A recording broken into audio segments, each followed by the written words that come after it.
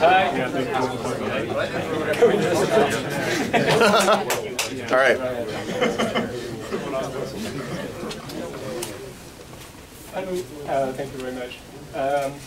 My name is Alex. I work for WQC, and I will try to expose you some stuff I discovered, for the past year working on a project at WQC called Federate with this guy. Basically, we deal a lot with DSLs for the semantic web, and we are trying to do some transformation from SQL to RDF, that kind of stuff. So we had to deal with parsers and stuff like that, and everything is in Scala. It's open source, and you can I can give you the URL for that. But today, actually, I wanted to speak about that, but 2 days ago I decided that it was maybe a bit too much. Speaking about Scala features to write DSLs and semantic web technologies, I think it was a bit too much. So I will just focus on one very simple example and try to play with that.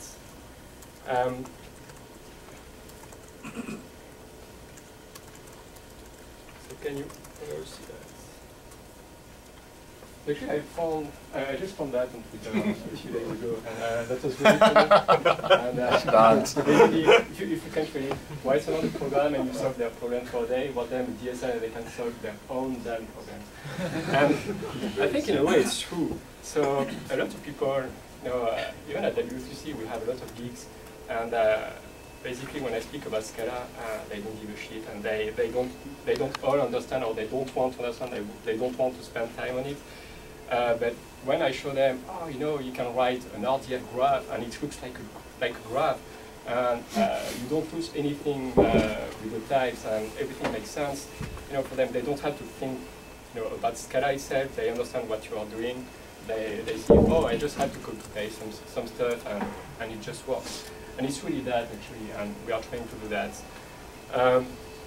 But so first I will try to define a bit more what we can, what it means. I mean, DSL, and when it will be done, we will try to dig with that.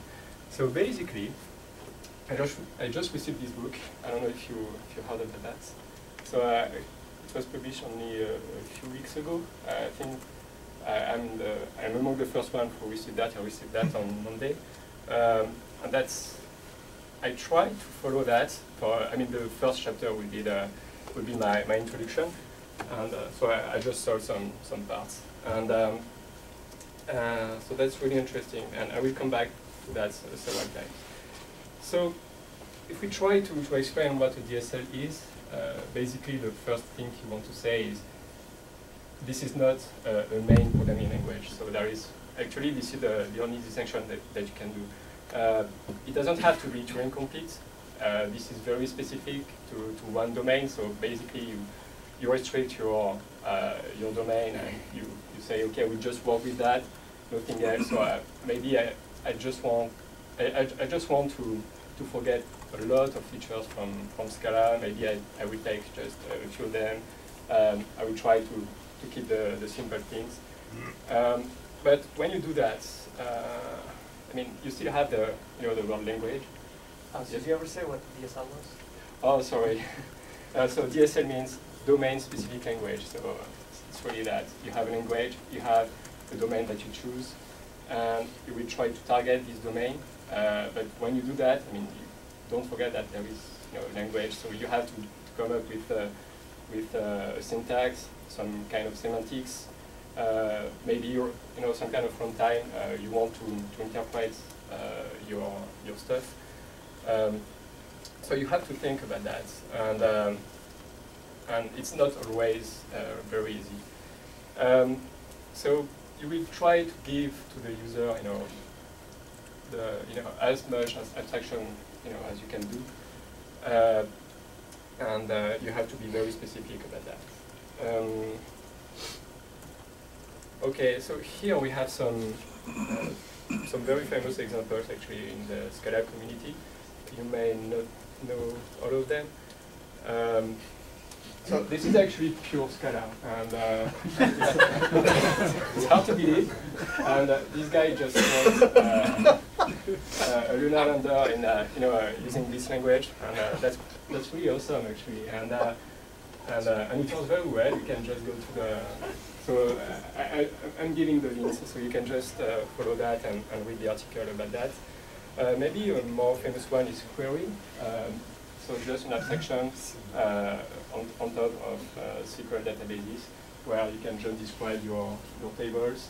You say, okay, I have this schema, and then you have this these very fancy calls, and it relies a lot on higher order functions. So hopefully now you understand them very well. So actually today I chose not focusing on higher order functions, to write DSLs because of the talk before, but actually they are used everywhere because it makes a lot of sense when you want to give some abstractions. At one point, you want to deal with functions, and there is no way to get around that. One example that I like a lot, and actually I use it in my project. This is really how instead of using the Servlet API, you can just use that. And I think it's really easy to understand. There is nothing really to configure. You just one line in your web XML, and that's it. You just write that, and you can actually extract the parameters. You have access to some objects, very cool objects, and it works very well. And so something to consider. And today we will use the Scala test framework. This is just a test framework to write tests in Scala. There are actually a couple of test frameworks like that.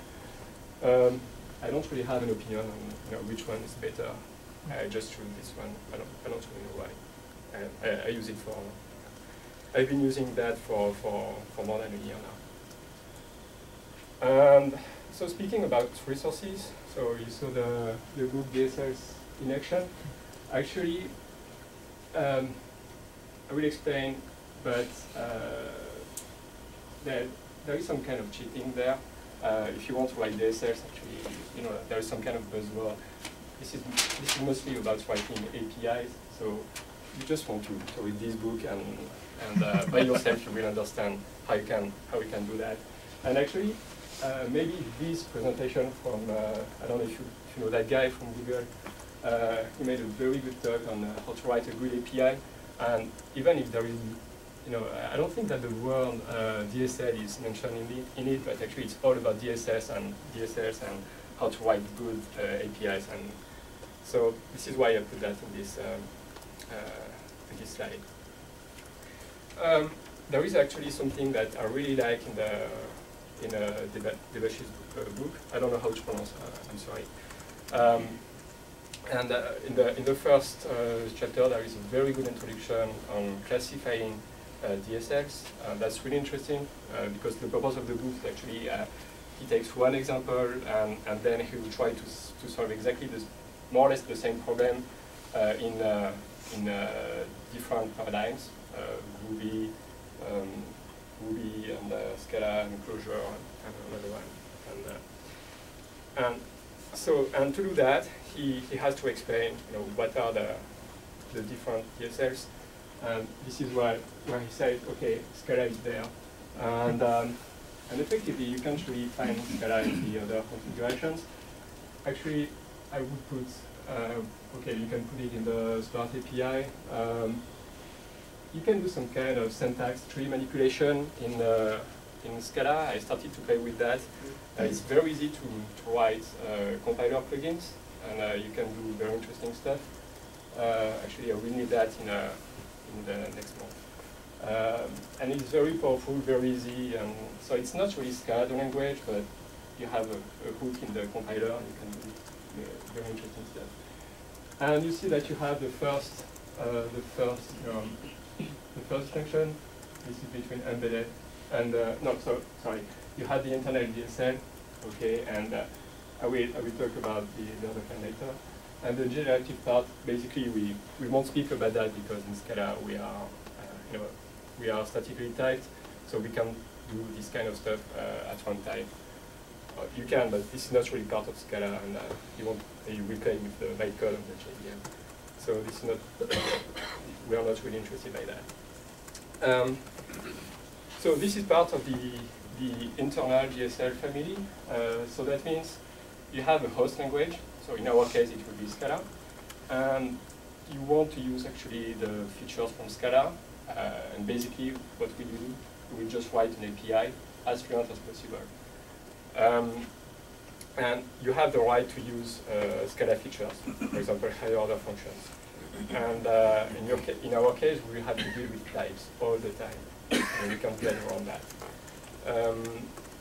And by opposition, if you don't really, if your language doesn't have, you can't really rely on Scala, on a host language, in that case, you will have to just write a parser and do some kind of stuff with that. It will be, of course, a lot more difficult. You will have to, you need some skills to write grammars, to parse them, to define a clean semantics, and it can be difficult for performance reasons. You have, it comes with a lot of problems. Of course, it's more powerful, but you can end up writing, a very difficult language.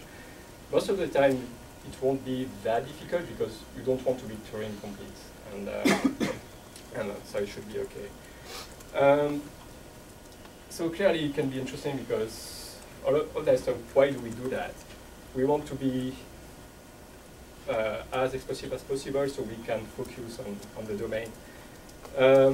Concision is really important. So basically, we don't have to think about the host language, and it will work. The abstraction of the abstraction will give you more productivity, but it can be very hard, and you need some tooling also. So I told you, DSLs and API. What's the difference? And actually, this is mentioned in the book I have there. So page 189, and this is really interesting. Frankly speaking, there is not much of a difference. So you are just in the middle of the book, and the guy is telling you, yeah, you know what, it's called DSL, but we are just dealing with API. And so I think this is just a buzz in a way. So that's why today we'll just focus on the Scala features to help you writing fluent APIs. This is my subtitle. So we'll do that. If I have time, I will speak about combinators for little language. Combinators is just a way to, so basically this is a parser, but you stay in Scala. So this is a library instead of using Lex or Yak, that kind of stuff. You have the equivalent in Java, but we don't want to use that. We want to stay in Scala to write our parser, and that's really interesting to do that. I would like to speak about integration and modularity. Basically, you have several DSLs and you want to combine them. Actually, Runar spoke very quickly, not specifically about that, but when you write types and you want to inject some types and things like that, basically this, that deals with that. And I will definitely don't speak about the performance issue and how you deal with exceptions. And I think that there is actually an entire chapter about that in the book. So just have to buy it.